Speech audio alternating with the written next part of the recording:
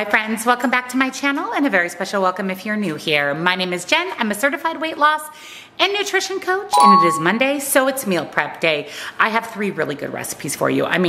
Really good recipes. We have breakfast, we have lunch, and we have dessert. So if you're excited, give this video a big thumbs up. Subscribe if you're not, turn your bell on because we do a meal prep every Monday and I upload 5 videos every single week. Down in the description box, I will put my recipe website at the top. That is where you will find all of today's recipes and all of the recipes I've created, as well as nutrition coaching, where I offer personalized to you macros and calories. This is the time to have them done so you can reach your goals in 2024. And I have one-on-one coaching for accountability, to ask questions or talk with me directly. Links and discounts to my favorite things, and come join our Facebook group. We'd love to have you. I'm so excited for these recipes, so let's jump in.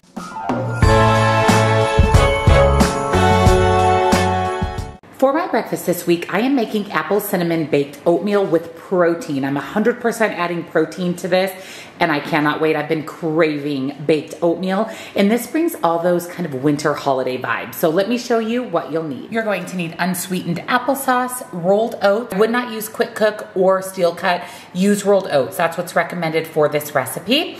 Baking powder, cinnamon, nutmeg, vanilla extract, milk of your choice. I'm using the Vanilla Carb Master milk. That way I get, again, in some added protein. You'll need some ground flaxseed or flaxseed meal, sugar-free syrup of your choice. I'm using LAKANTO cinnamon maple because the cinnamon will pair perfectly with this baked oatmeal.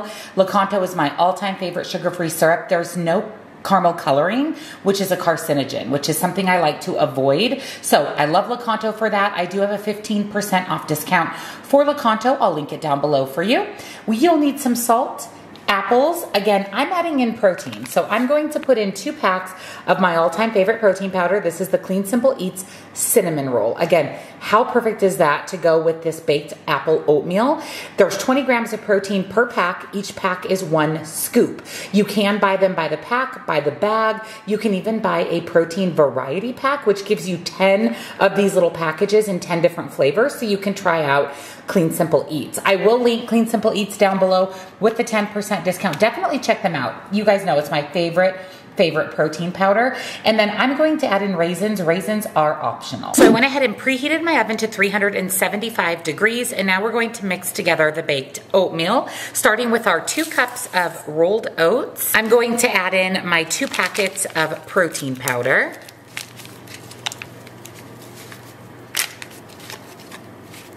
cinnamon and nutmeg. Go ahead and add in as much or as little as you would like. I'm going to add in about a tablespoon of each, 1 teaspoon of baking powder,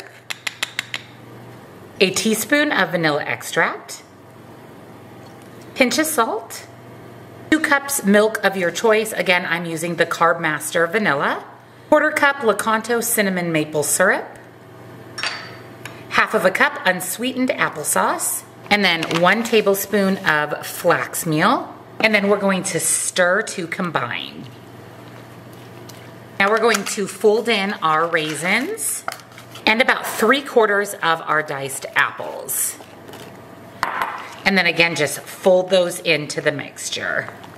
I also wanted to let you know that I ended up only using 2 of the apples. The recipe called for about 1 cup of diced apples, so I ended up only needing 2 of my medium-sized apples. So I went ahead and sprayed my baking dish with some nonstick cooking spray. You want about an 8x8 baking dish.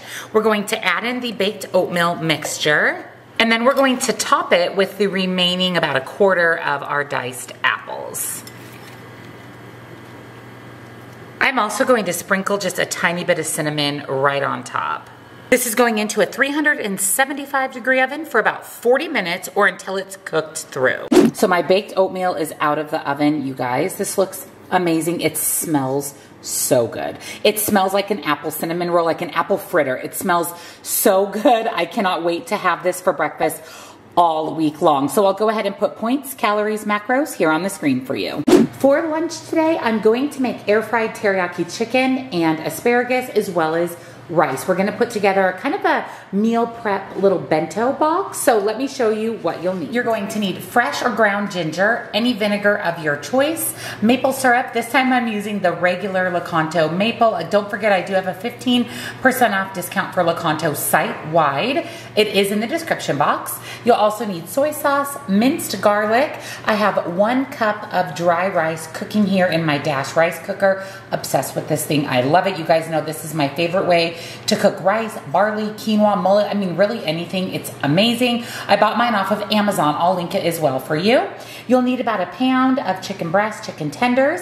I'm doing asparagus, green onion, sesame seeds, and cornstarch. So today, to make my lunch meal prep, I'm going to use my brand new air fryer. This is from the brand Midea, and it is a 10-in-1, 11-quart, 2-zone air fryer oven. You can simultaneously prepare 2 fully independent meals or a meal in side dish. The top portion has a 6-quart air fryer basket, while the bottom portion is a 5-quart traditional toaster oven. You can use the sync finish feature, which automatically aligns the cooking times of both zones, so all your food is finished at the exact same time. I love that feature. I love that this is an air fryer. You can also grill, dehydrate, bake, roast, broil, reheat, toast, and even keep things warm. There's 50 different pre-programmed smart recipes making mealtime easier. It's a true 2-in-1 that allows you to cook 2 dishes, one in the air fryer and the other in the oven cavity, all at the same time. So I'm going to actually cook my chicken for today's meal prep in the air fryer. Again, you can air fry, grill, dehydrate, bake, roast, broil, reheat, toast, bagel, and keep warm. Again, sync it so that they get done at the same time. The air fryer oven combo also has Wi-Fi connectivity where you can download the smart home app and you can program all of your cooking, monitor your cooking, get alerts when your meal is ready, and enjoy all those recipes directly from your phone. So I'm going to utilize the bottom portion of the air fryer oven combo to grill my asparagus. So I'm going to go ahead and choose the grill function for my asparagus. I'm going to place it on the grill pan, season it with a little bit of salt and pepper, and then I'm going to spray it, which is a tiny bit of nonstick cooking spray, just to get it nice and crispy. I'll go ahead and insert the grill pan into the bottom part of the air fryer, start grilling, and within about 20 minutes, you have perfectly cooked asparagus. I love that it has the 360 rapid air circulation, so air is constantly moving, which delivers really fast and even cooking in both the top and bottom portion. It's an extra large capacity, which I also very much appreciate. All right, so the chicken is done. Wow, look how amazing that looks. It is crispy, so crispy and cooked all the way through. You can see we have about 2 minutes left on the asparagus. All right, our asparagus is done. Oh my goodness, this looks good. So I did, again, cook my asparagus on the grill function, did my chicken on the air fry function. This looks incredible. Now that everything is out of the air fryer, we're ready to put together our meal prep. So I have my little glass storage containers here. The recipe makes 4 servings. We have 1, 2, 3, 4, 5, 6, 7, 8, 9, 10, 11, 12 pieces of chicken. So we're going to add 3 pieces per meal prep container. We're going to add half of a cup of rice per container. And then our asparagus, again, it's our veggie, so it doesn't matter how much we add. I'm just going to divide it all out evenly among the 4 meal preps. Teriyaki sauce looks so good. I'm going to drizzle 1/4 of my teriyaki sauce over my asparagus, my chicken, and my rice. I'm going to top my meal prep with some fresh green onions and a sprinkle of sesame seeds. So here is my lunch prep for the week. This is the perfect lunch. We have protein, veggies, a carb, and then we have some delicious sauce. Everything, again, is cooked. The Midea Air Fryer combo. We grilled the asparagus, air fried the chicken. This looks incredible. Let me put together the other 3 days of meal prep.